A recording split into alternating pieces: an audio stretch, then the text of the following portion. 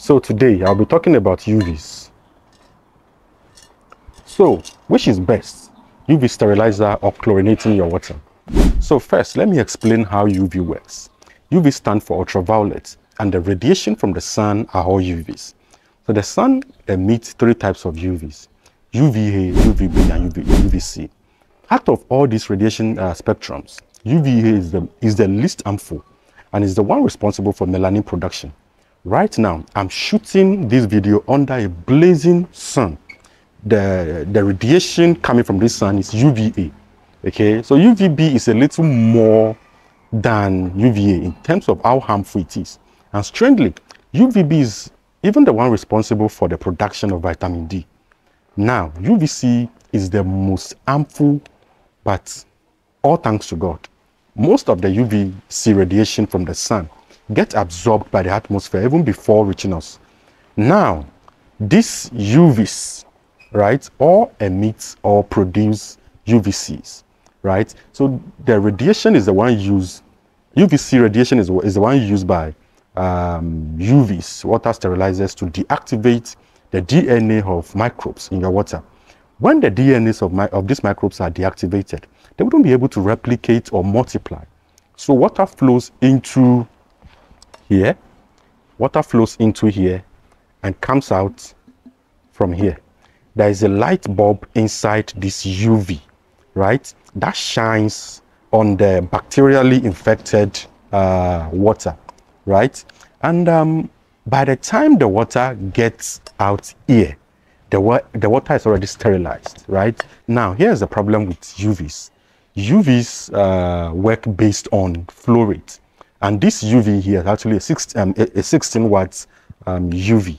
And this one here is 25 watts, right? You see, and we also have 40 watts, we have 55 watts, 60 watts, 110, 220 watts. This 16 watt UV here can sterilize up to about 400 liters of water per hour. 25 watts can do about 1,000 liters of water per hour, meaning your water flow rate must be 6 liters per minute for this 16 watt UV to work efficiently. And this 25 watt UV can only do as little as 16 liters per minute. So if your water flow rate exceeds the sterilization capacity, then your water wouldn't get adequate sterilization to effectively deal with the microbes in your water. So, meaning you have to size your pump against your UV, or you size your UV against your pump, whichever way. But your flow the flow from your pump mustn't exceed the required flow rate of the UV you installed. Also, UVs, they work best with clear water. So if your water is dirty, if it's cloudy or it's turbid, the UV radiation wouldn't be able to pass through. Also, another issue with UVs is that it's best when you place the UV very close to your point of use, because UV doesn't have the capacity to treat your water after post-sterilization. Okay, so what do I mean by that? Meaning once the water exits this point, whatever happens, so water gets in from here, the UV bulb is inside here. The UV bulb sterilizes the water as the water passes through this chamber. Once the water gets out from here, whatever happens to the water from here to your point of use, the capacity or the radiation of the UV wouldn't cover that, right? Wouldn't cover whatever happens from here. So when once the water exits this point, any contact with contaminated water would make your water contaminated. Okay, so this is what you may not experience if you use chlorination, or if you use chlorine to disinfect your water. Meaning, because after chlorination, when you have residual chlorine in your water, the excess chlorine will deal with any post-treatment contamination. Okay, so that's one benefit of using a chlorine over a UV. So lastly, when you have high microbial loads, the UV wouldn't be very effective, because the number of microbes in your water is so much that the UV ray couldn't reach all the microbes due to the shielding from other microbes, or due to the shield. See, let's say this is a microbe, and that microbe is here. And that microbe is in the middle of these two microbes. The light shines from here, because these two microbes are blocking the one in the middle here.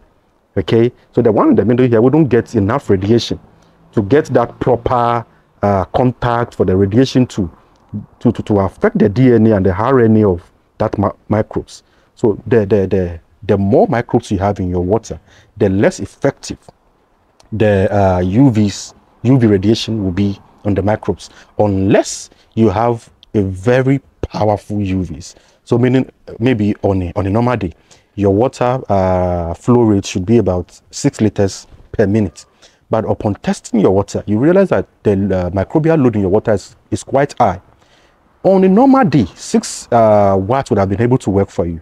But because of the load, right, and you still want to use UV, right, because of the load, you may have to go for a UV radiation of about maybe 40 watts, 30 watts. Why? Because you need a powerful UV, or you need a strong UV radiation for you to be able to penetrate, kill all the microbes in your water, so to speak.